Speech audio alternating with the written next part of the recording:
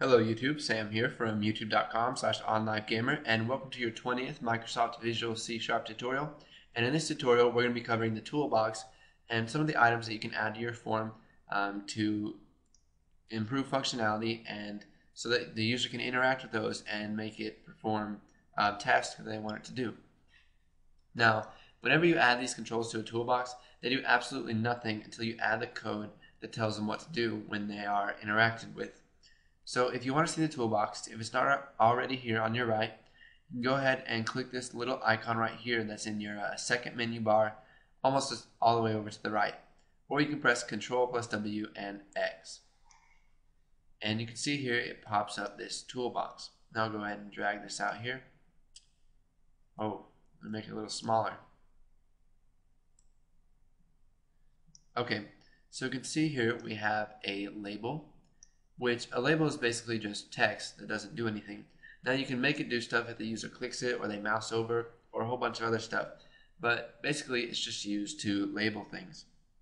So we've got the link label, which turns up blue with an underline, which is basically a link. It'll take them to a website, it'll take them to a folder, whatever you want it to link to.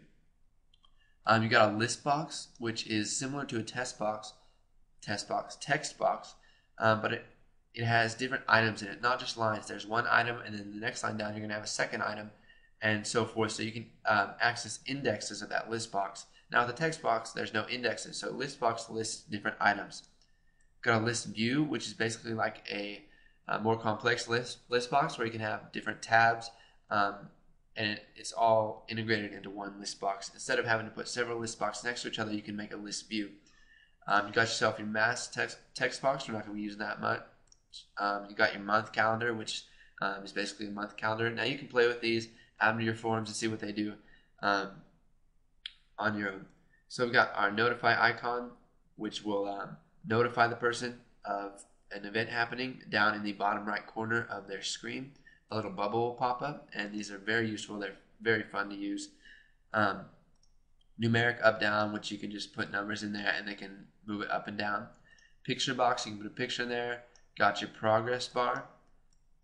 There's a radio button. Now, the difference between a radio button and a checkbox is that only one radio button can be selected at a time. So with checkboxes, you can check a whole bunch of them. But with radio buttons, you can only select one out of your options. You've got a rich text box, which allows you to do a lot more than in a normal text box, such as change the fonts. I think you can put pictures in there. You can make it the font bigger and a whole bunch of other stuff. Then you've got your basic text box, which has a set font. Got a tooltip. Now, basically what a tooltip does is when you mouse over something, a little bubble will pop up next to the mouse and give the user information about what that control does or whatever you want to put in there. We got a tree view. We got a web browser. Now, we're not going to be using tree views very much. You can research those if you want, but we're not going to be covering them. We got a web browser, which is what it says it is. It's a web browser. You drag it on here, and it's just like a little window, and it can take the user to a website. Now we've got containers. Now, what a container is like, let's say here's a tab control. So you've got a whole bunch of tabs in here that you can go to. You got pointers, flow layouts, group box panel, split container, table layout panel, and tab control. Now you can add menus to it. You can add a pointer, a context menu strip. You can add a normal menu strip. You can add a status strip, which is on my calculator program. It tells the status of the program. Let's see here. You've got a tool strip container. Now we also have a whole bunch of other components. We've got pointer, background worker, directory searcher, a whole bunch of other stuff they're not going to be covering yet. We may get onto it later in the future. We will cover timers though. Timers wait a certain amount of time to perform an event or some code based on what time you set it to. You can print documents, which is very useful. Instead of having to write a whole bunch of code and try to get a document to print, it'll automatically open up a print document dialog, and they can select a printer that's already on their network and print to that. You've got a whole bunch of other dialogs that are really fun to use. You got a pointer just a normal pointer. You got a color dialog to change colors of whatever you want to change colors. Folder browser dialog, which lets the user select a folder as like a directory to save their file. or not to save their file, as like a directory to look in for certain things. Font dialog, which is to change the font. Open file dialog, which obviously opens the file.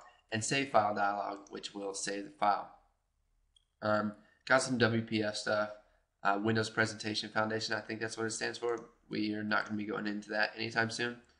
So take a look at these, drag them, add them to your form, look at their properties, and once you get comfortable with the properties of these and how they look, then go ahead and move on to the next tutorial.